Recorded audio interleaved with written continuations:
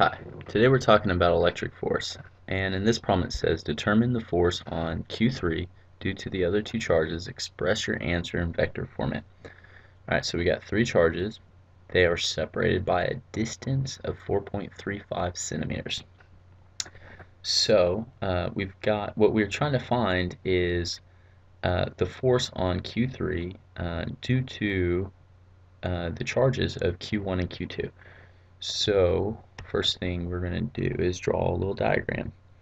So we know that a positive and a negative force are going to attract each other. And so this Q1 is going to be pulling Q3 towards it with this force, right? So the same thing for Q2, since it's also a positive and Q3 is a negative, we are going to draw a vector that looks like that. And the reason why this vector, the magnitude, is greater is because Q2 is greater than Q1. The charge is 6.3 and Q1 is only 2.1. Alright, so what we need to find is, imagine if you could keep Q1 and Q2 stationary, if they were just held down. What would happen to Q3 if we released it? And of course this is your x-axis, your y-axis. And Q3 is at the point of origin, which means x equals 0, y equals 0. So we're going to try to find the vector, the magnitude of the force on Q3 as well as the direction of travel, okay? And as you can kind of imagine, it's probably going to look something like this. And the reason why it's more to the y-axis is because this Q2 up here has a greater charge. So it's going to be pulling it with a greater force than Q1 is, okay? And that's why. So let's work this problem out. So we're going to use an equation F equals K, which is Coulomb's constant, times charge 1 times charge 2 divided by R squared. Alright, so for the first thing we're going to do, we are going to find the force of Q1 to Q3. Alright, and so we're going to take K, which is 8.99 times 10 to the 9th power, and the units that's going to be in, just to show you, so we can cancel off to show you what we're left with, is going to be in Newton meters squared divided by Coulomb squared. Alright? Alright, so we are going to put that in brackets just to show you. Alright.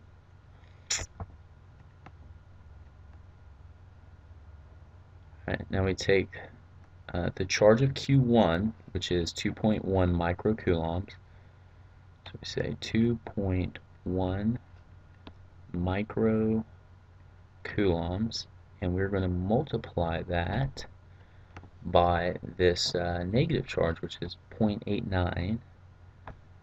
Okay, so we got 0.89 microcoulombs, and the reason why I didn't include the negative sign is because when you're dealing with this force, you don't really need to worry about that.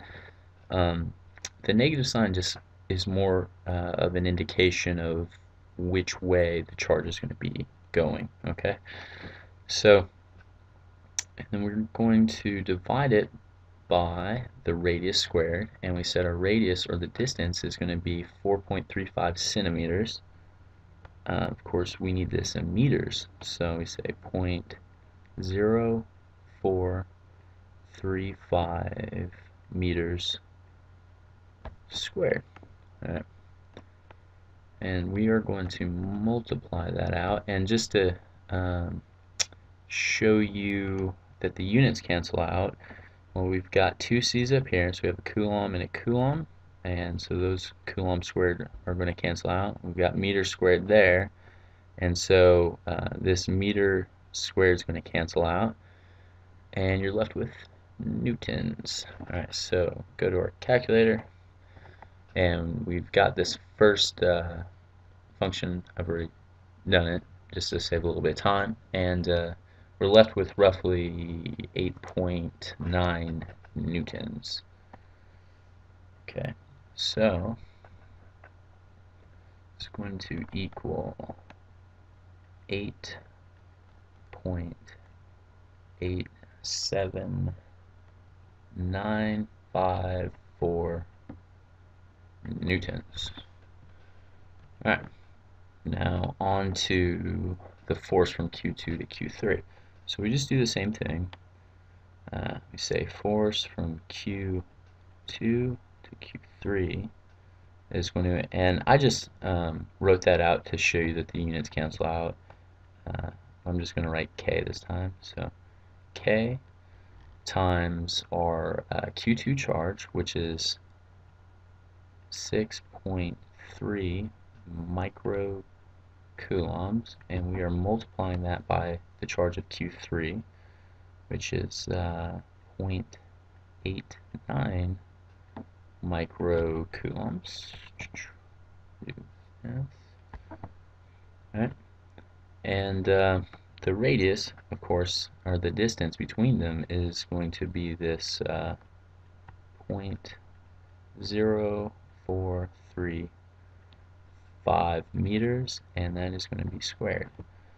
And when we do that, we get 26.6 newtons. Right, so we get 26.6382 newtons. And I try to keep my answers with as many decimal places until the very end, just so it's as accurate as possible. Alright, so what do we do now? Now we've got to find the x and y components of each of these forces. So for force Q13,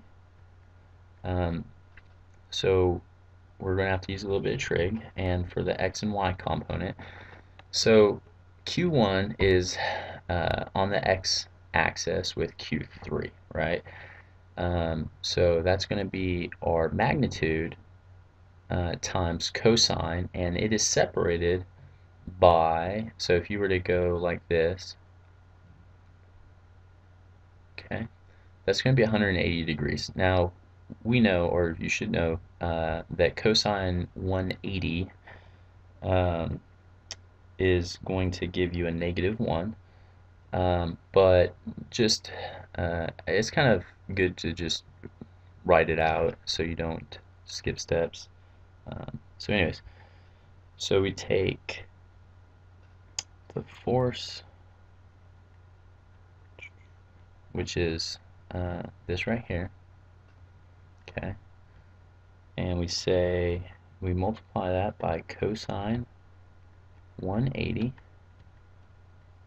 Alright, so that's going to be for our x component, and then for the, here, so we'll just write this x component, alright, and then we are going to add the y component, which is going to be the force times sine of 180. And if you are good in trig, you know that is 0. I'm just writing it out just to show you in case we had a different example where we had a different degree where it wouldn't equal 0. Okay, so this, so we know that's going to equal 0.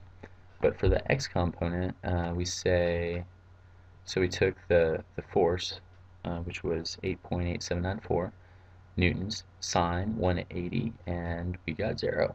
Okay, so now we do the cosine, or for the x direction, and we get a -8.87954, which is exactly, we know that cosine 180 is going to give us a -1, so it's just going to be the magnitude times -1, and that's what we got, so we're good. Alright, so we got a -8.8795 and then it's going to be in newtons, but just make sure you to note that this is a scalar. Okay, and of course we've got 0 and y.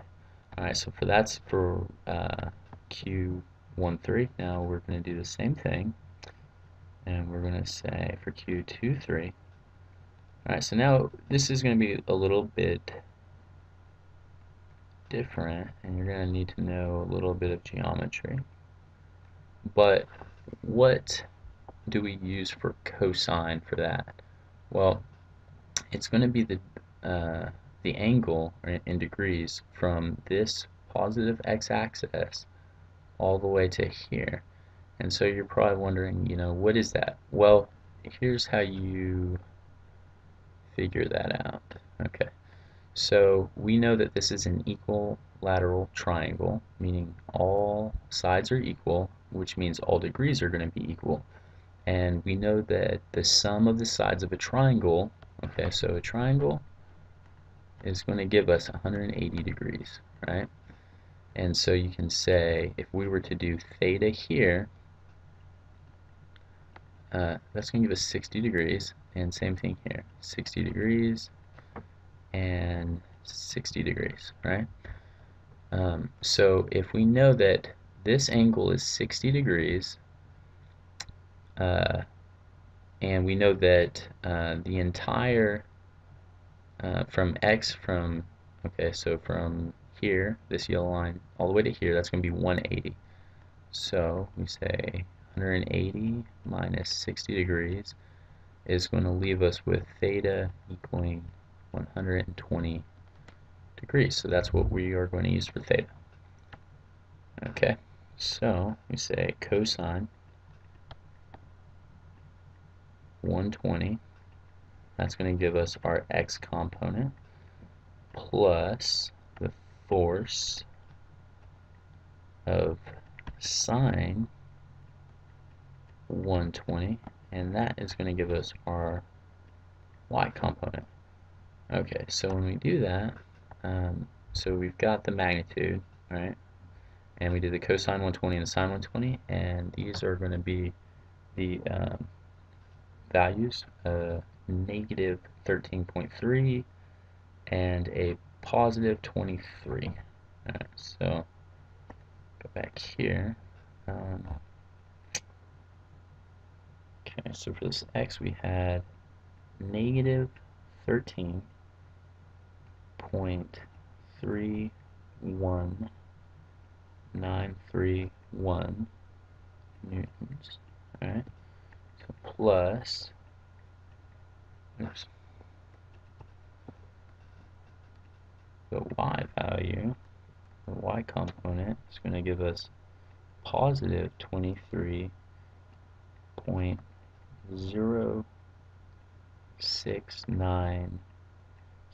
And this, if you just take a look at it, this adds up. So as you can see, the direction from this force, we are going in the positive y direction, which is why this y is positive.